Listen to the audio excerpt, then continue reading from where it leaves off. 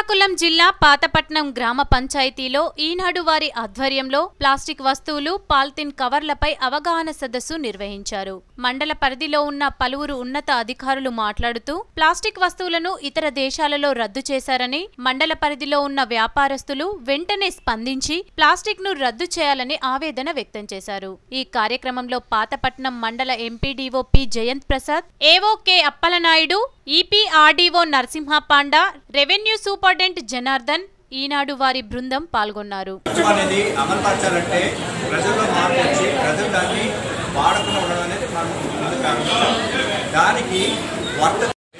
సహాయం చేసి మాకు ఆ హెల్ప్ చేస్తే, మాకు రెసిస్టెన్స్ ఇస్తే మేము ప్లాస్టిక్ ఇవ్వము, ప్లాస్టిక్ మేము బ్యాగులు తెచ్చుకోండి అని అంటే కొన్ని రోజు వాళ్ళు బాధపడచ్చు ప్రజలు. కానీ తర్వాత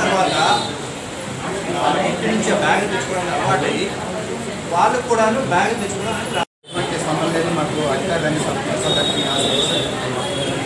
దానికోసం మేము ఏం చేస్తామంటే ఊరూరా మేము ట్రాన్స్ఫర్ చేస్తాము చెప్పినట్టు.